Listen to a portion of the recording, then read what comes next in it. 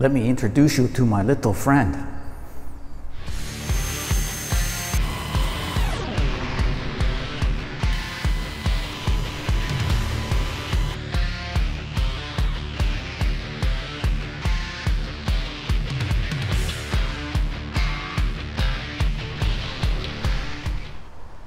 Okay, so what I've done is just done a vertical cut here, and I'm going to break the wire here with the special connector, and then mount the core drill. It mounts to this sliding bar right here. So I'll get the core drill mounted and bring it back. So this is how the core drill mounts.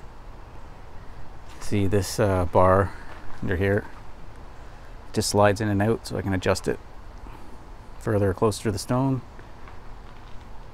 And this is the HILTI core drill frame, I guess you'd call it.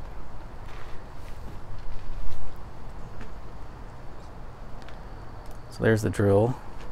What I've done is I've just traced a circle around where the drill hits, and now I'm going to measure the offset between here and the center of this hole, and that'll give me the offset of the core drill. And I can program that in as a tool in Motion CNC, and I should be hopefully all set. Okay, so my initial measurements here are, I've got a 1/4 inch between this side of the kerf and the outside of the drill. The drill was 1.5 inches, so that gives me 1 inch to the center plus half the kerf. My kerf is measured at 0.343 of an inch, so I'll work that out and punch that into Motion CNC for my X offset, and then the Y measured at 1.25 inches from the bottom of here to here, and then I'll have half my, again another half my kerf to add to that. So I'll go inside Motion CNC and enter that in for the offsets for the core drill.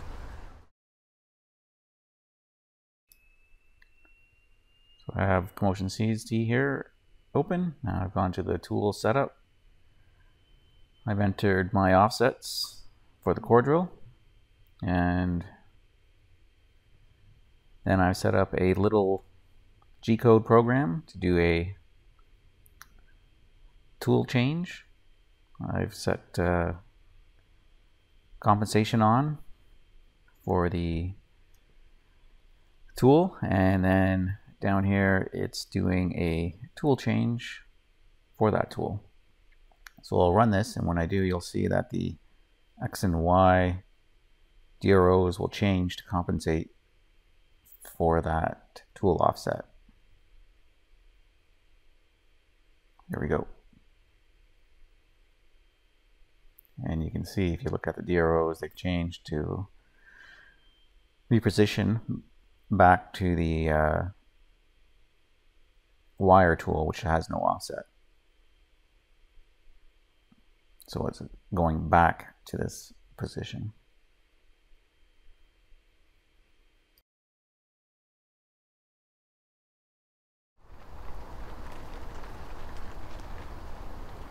So I just ran a G-code program to do a tool change, and you can see here it at least by eye, it looks like it's right in the center of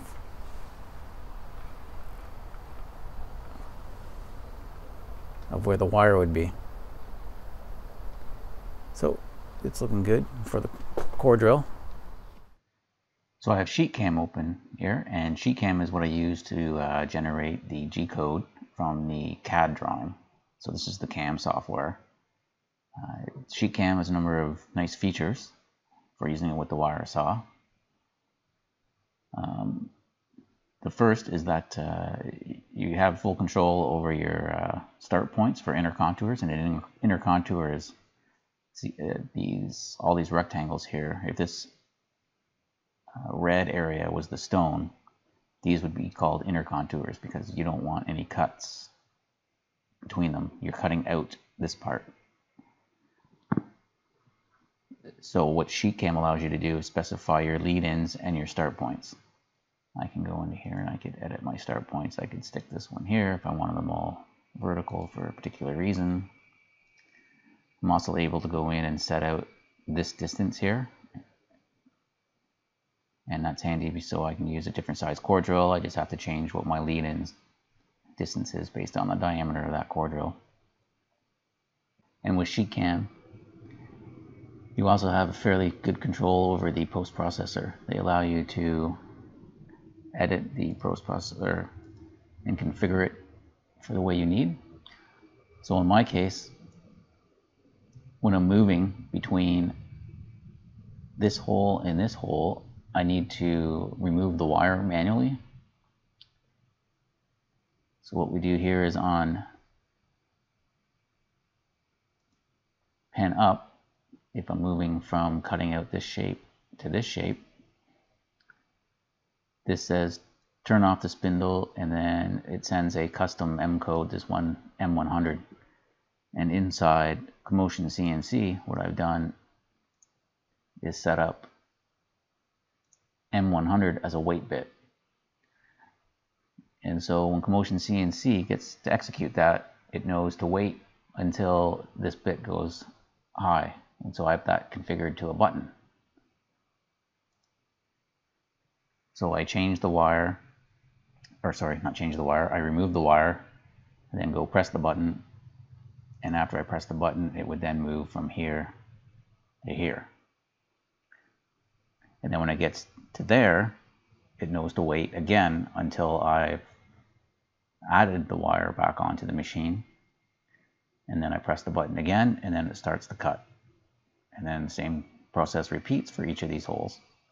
And that was a key component for getting this to work.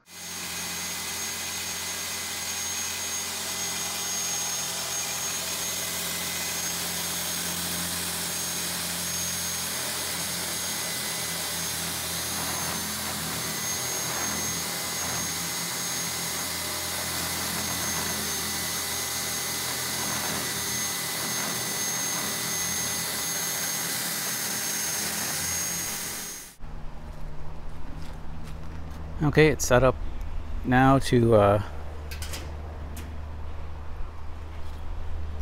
cut with the wire. I'm at the origin and go load the other program, which will do a tool change. And then it should do, the first thing it do is move to the center of the first hole. So I'll go do that and bring it back when I'm feeding the wire through.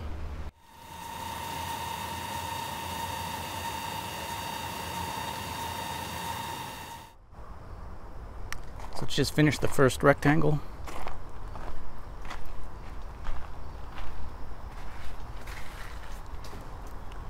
That's where I break the wire, so just have to do that. Let the tension off the wire first.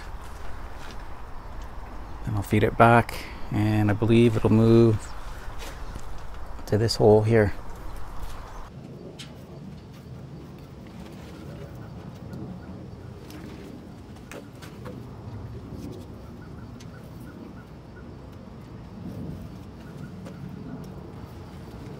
So now I have to twist this one in my right hand at least 5 times so that as it undoes, it does up the threads.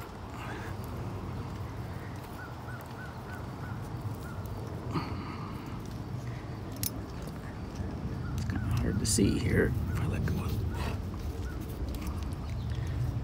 So now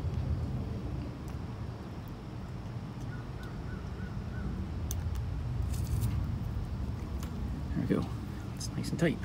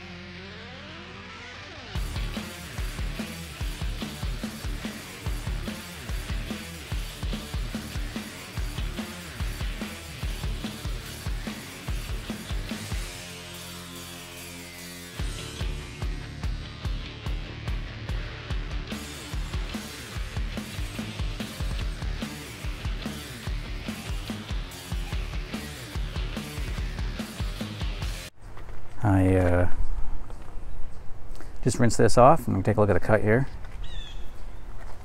It's let's get this to focus here. Here's the start of the cut where I took the top off. It's looking pretty good. I don't really see any waviness or anything there, so that's pretty nice.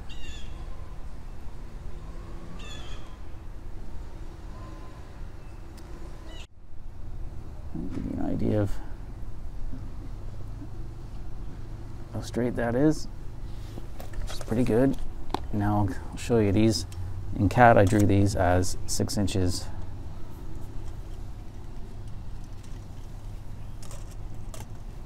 in height, so that's pretty much dead on 6 inches. At least good enough for tape measure accuracy.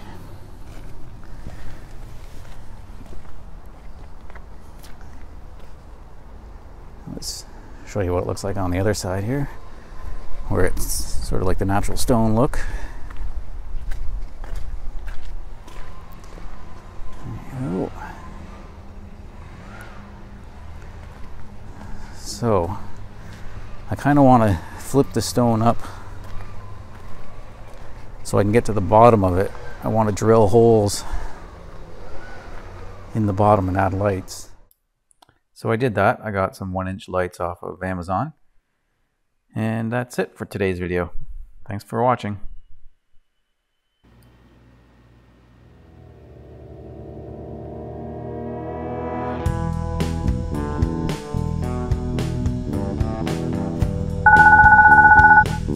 What the?